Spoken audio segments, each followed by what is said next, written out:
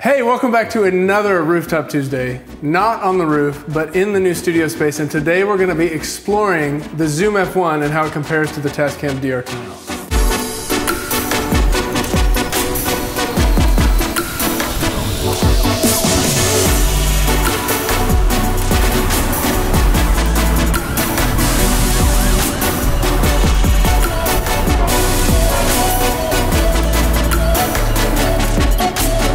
So the Zoom F1 is Zoom's way of competing, in my opinion, with the Tascam DR10L, which was a killer recorder that was small in its size and also really compact and discreet and good for wedding video as well as like small budget video stuff. So the F1 competes with that because it is a lavalier into a recorder. It doesn't transmit. It's a recorder and it's standalone. Some of the best things about it, it does record at higher sample rates. So you can do all the way up to 96K when you're recording 24-bit audio. Important if you like that kind of thing, not that important if you don't like that kind of thing. So then the other thing that's huge about this Zoom is you can actually put Zoom capsules on it. What these do is separate the Zoom, in my opinion, from the DR10L. If you want to record good stereo audio, you need to pick up one of these Zoom stereo capsules, XY capsules that comes with like the H6.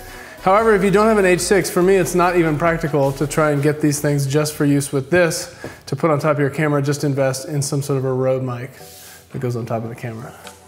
So where the F1 shines, in my opinion, is its digital limiters actually work. They do create kind of a noise floor issue because they're so powerful, they're bumping and really killing your dynamic range, which, as we know, brings up that noise floor. So the hissing that you're gonna hear regularly is gonna be a little higher, but it's actually keeping from clipping, which is really important. In the DR10L, if you ever have used that limiter, you'll notice that it actually doesn't work at all. When you start getting to that clip point, you'll get that distortion. The other thing about the Zoom F1 is it does have this belt clip, which is practical like the DR10L or any sort of a small recorder you want on somebody, but it also has this belt loop where you can actually string your belt through these two metal bar situations. But for me, that's just wildly impractical. It makes it very bulky, and compared to the DR10L, it's just a bulky design. As you remember, in the DR10L, this little recorder does have its little belt clip. It is much more discreet in its size. And the thing that makes this win, in my opinion, before we even get into the sound, it has backup recording. As you know, backup recording is critical, and it's one of my favorite things that a recorder can offer. If you can record a track at like 10 or 15 or 20 decibels below your main signal, that's gonna work so much better than a limiter, gonna work so much better than auto levels. Auto levels, however, with the DR10L aren't that good in my opinion. When you use them, they sound really sporadic. They boost the room tone way high when no one's talking, and then when someone talks, it clips briefly. With the F1, I think they've really done a great job with auto levels. It still has that issue where if you come in real hot in a quiet situation, it's gonna clip. So you'd use a limiter and an auto level at the same time, but it sounded really natural to me. So if you're the type of person that uses auto level, of which I am not, then this is something that you should check out. So what I want to do now is just take both these recorders, sit down and have a brief conversation about the actual sound. The most important part of any audio component is the sound. What does it sound like? And sound can tend to be subjective, so I just want you to hear it. F1 with its included mic, DR10L with its included mic, as well as the more high quality Countryman B3, a popular and more high-end lavalier microphone plugged into both of these devices. So we're starting with the Tascam DR10L classic recorder. If you don't own one of these, you've heard this on my channel. One thing you will notice as we're talking about this noise floor and actual audio quality is the room is very live. This room is hard surfaces. All four surfaces are very hard and big, meaning sound just bounces around a lot. So hopefully that's consistent between all of these tests, although it's not ideal for recording. But like I said last week, you want aesthetic, you can't have good sound. And if you want good sound, you can't have good aesthetic. That's not totally true, but in this case it is. Tascam DR10L. So then Tascam DR10L with the Countryman B3, this tiny low profile mic is famous for its lack of rustle sounds. If you've ever worked with lavs, you know you get rustle sounds. The B3 is supposed to be low on rustle, which is great.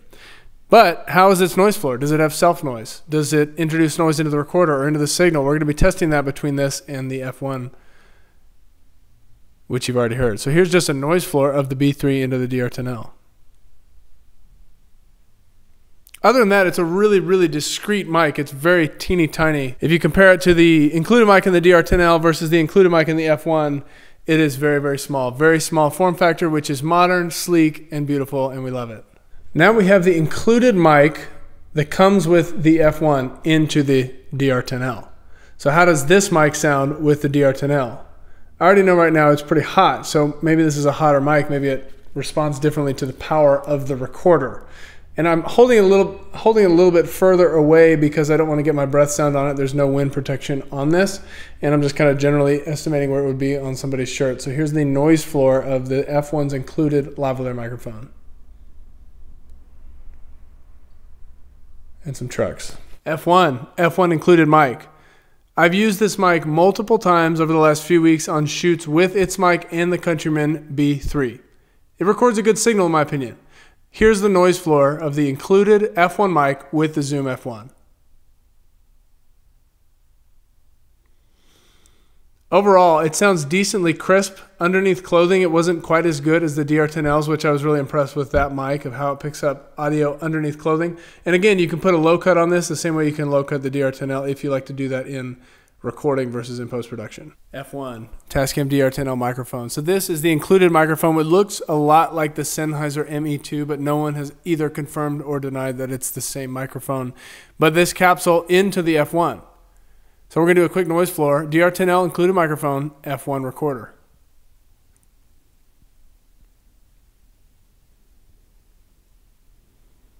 This time I got the Countryman B3 with the Zoom F1. So we're going to do a little noise test right off the bat here of this B3 with the F1.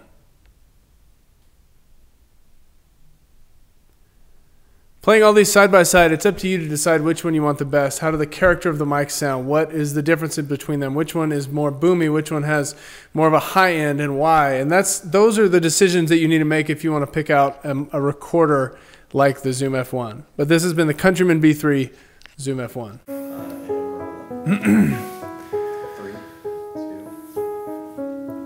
So overall, I think the F1 is a good recorder, but I don't see a real practical use for it out in the field if you have a DR10L. If you don't have a DR10L and you want a small recorder, it will accomplish that. But if you do weddings, it's totally impractical in its bulkiness and its size. If you do pro stuff, it could make a lot of sense. If you want to just put it on your talent, if you're doing interviews, it does record at those higher sample rates, which a lot of us like. It's more data to work with.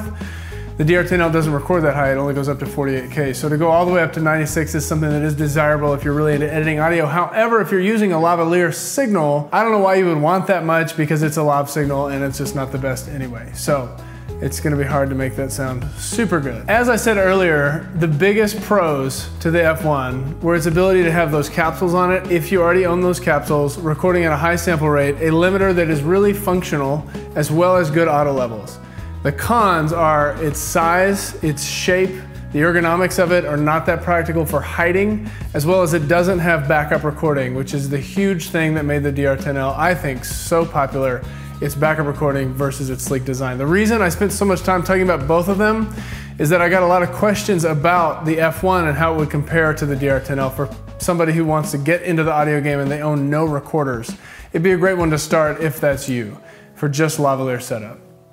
Thank you so much for watching another video of mine. I truly appreciate each and every one of you that choose to subscribe to the Audio Gospel fam, join the movement as we move towards 100K in 2018. Like the video if you haven't already, subscribe if you haven't already. Be sure and follow me on Twitter at Oliver J. Hughes. That's where we connect outside of YouTube, talk about audio, answer questions that way. And with nothing else, I will see you next time.